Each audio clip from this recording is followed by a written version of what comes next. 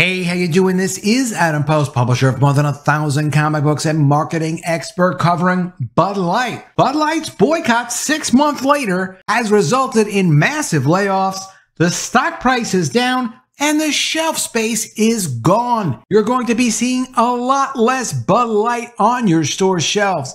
Let's get into the story. Before we do, please be sure you are subscribed to the channel. Click the bell for notifications. Give me a thumbs up. I really appreciate you guys. Coming from Newsweek, how Bud Light sales are faring 6 months since the devastating boycott. This is an interesting article. I like how they covered the subject. We're also going to add some detail because, of course, we're really familiar with this subject and we've been covering it for a while. Bud Light sales are still struggling nearly 6 months after transgender influencer Dylan Mulvaney first posted a video on Instagram on April 1st, 2023, featuring a personalized beer can from Bud Light that sparked a massive boycott.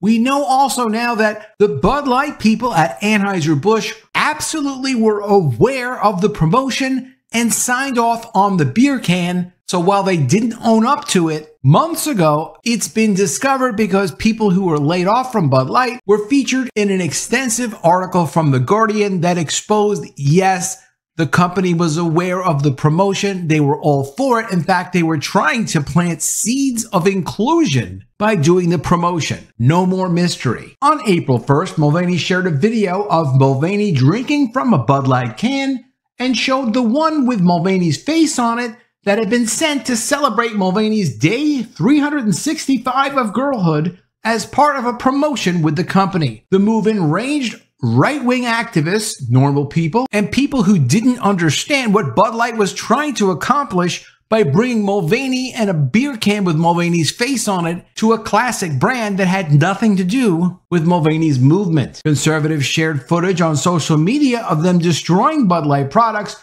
using an array of dramatic means, including running crates of Bud Light over with a tractor, which was very funny, and shooting at them with an artillery gun. Thank you, Kid Rock. The most recent data from Bernstein in the week ending September 9th saw Bud Light with an 8.9% market share of the beer market. This was down from 12% immediately before the boycott began. In the 4 weeks to September 9th, Bud Light sales declined by around 30% in both volume and dollar value compared with the period a year ago. Which means truly, if they're down 30% by revenue, they're down a lot more than 30% by volume. It's got to be at least 33% by volume because they were able to pass along a price increase that the market accepted. They're just not accepting the product. The statistics were compiled by Bump Williams Consulting. Speaking to Fox News Digital, Harry Schumacher, the Beer Business Daily publisher, trade industry publication, said that the latest figures show that the decline in Bud Light sales has become quasi-permanent. Basically meaning the market share is lost permanently. The people that have decided they do not want to be associated with Dylan Mulvaney and all of that relationship that implies, the idea of Dylan Mulvaney jumping into a bathtub, people just don't want to be associated with that in any way. Those people are not coming back to the brand. Nielsen data released in August showed that Bud Light sales fell by 26.5% for the week ending August 5th compared to the previous year. This was a higher decline than the 25.9% year-on-year fall recorded in the week ending June 17th. In June, Mulvaney posted another video to Instagram saying Dylan was afraid to leave Dylan's house since the backlash over the Bud Light collaboration. Dylan accused the company of failing to reach out to Dylan. What's incredible about this is Dylan was across the country at the Tony Awards taking pictures with Tony the Tiger from Kellogg's wearing a fancy schmancy expensive dress, also went to Peru on a vacation. Dylan has been at other events since then. It's always scary to have agoraphobia and be afraid to leave your house, but at the same time, Dylan has left Dylan's house quite a few times since this statement has been made. Dylan is also complaining that people at Bud Light didn't contact Dylan to see, hey, are you okay? Is everything going all right? Well, in the meantime, people were laid off, fired, reassigned. They've got layoffs of 2% of their 19,000 employees, and that's only just so far in the marketing and administrative staff. There really was nobody left after all the layoffs to go and start calling Dylan Mulvaney and asking how Dylan was feeling. In addition to that, they laid off 645 really great manufacturing jobs at 2 independent glass plants because the glass bottle companies were well aware their business with Bud Light was basically dead and they weren't going to be getting it back anytime soon. So they had to go to the incredible expense of closing those glass plants. Beyond that, distributors who distribute Anheuser-Busch products, including Bud Light, have been laying people off and cutting back on their pay because they can't sell the product the way they used to sell the product. Mulvaney said, quote, "I took a brand deal with a company I loved and I posted a sponsored video to my page, and it must have been a slow news week because the way that this ad got blown up, you would have thought I was on a billboard or on a TV commercial or something major. But no, it was just an Instagram video." Referencing the boycott campaign, Mulvaney added, "I was waiting for the brand to reach out to me, but they never did. And for months now, I've been scared to leave my house." Even though, as we said, Mulvaney left the house several times going across country. But I don't know what's in Mulvaney's head. For a company to hire a trans person and then not publicly stand by them is worse, in Mulvaney's opinion, than not hiring a trans person at all. I would agree with that. They probably should have not hired Mulvaney in the first place because it's cost them at least $20 billion to date in lost stock value. In addition to the 30% nationwide, they've lost in sales volume for Bud Light alone, but they've lost percentages of sales volume for all of the Anheuser-Busch brands because people are aware and they're sharing information about which brands are related to Anheuser-Busch so they don't mistakenly buy a product from a company they don't want to support. At the time, an Anheuser-Busch spokesperson told Newsweek, quote, "As we've said, we remain committed to the programs and partnerships we forged over the decades with organizations across a number of communities, including those in the LGBT community. The privacy and safety of all our employees and our partners is always our top priorities.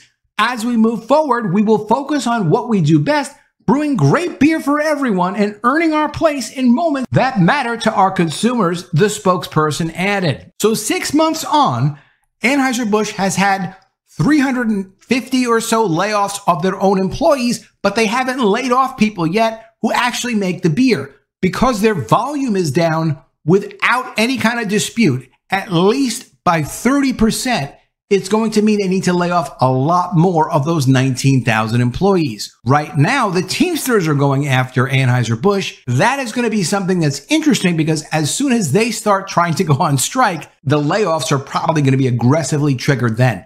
I'm expecting to hear about layoffs either this week, next week, very soon, because it just doesn't matter if you want to be politically correct or not.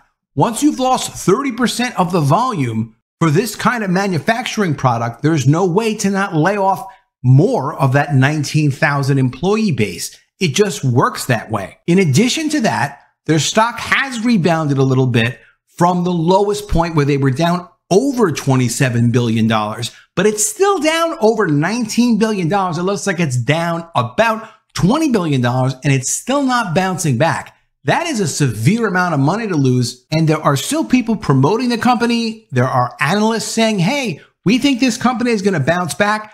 Maybe it does bounce back. The brand Bud Light is not bouncing back. The people that have decided they do not want this beer anymore are not going to go buy Bud Light, and they're not going to buy Budweiser. At the very least, you can count on that. In addition to all this, the shelf space resets have begun. So now we're in the fall. Anson Fredericks, former president for distribution of Anheuser-Busch, predicted this back in May. He said, hey, look, if Anheuser-Busch does not solve this problem brought on by the Dylan Mulvaney controversy, they are going to permanently lose shelf space when the sales don't bounce back. Even with giving away the beer for free, even with giving away the beer at a discount, even with spending 3 times the money they plan to spend on marketing and promotions, they have not been able to recover their sales. They were killed around the July 4th holiday. They were killed around Labor Day. And now the shelf space resets start to happen. Their competitors are now reporting that at least 20 major retailers have let the competitors know, we are going to be buying more of your beer. Please be prepared to deliver it. And that is directly at the expense of Anheuser-Busch, Budweiser, Bud Light, and other products they sell, because when the sales aren't there, stores will not stock the beer the same way they used to stock them. They will only stock the things that actually sell. That's how the stores make money. They only make money when product is actually sold. Let me know what you think of all this in the comments below. Always love to see your ideas. Please be sure you are subscribed to the channel. Click the bell for notifications. Give me a thumbs up, and I'll see you again soon with another video. And if I don't see you, I will miss you.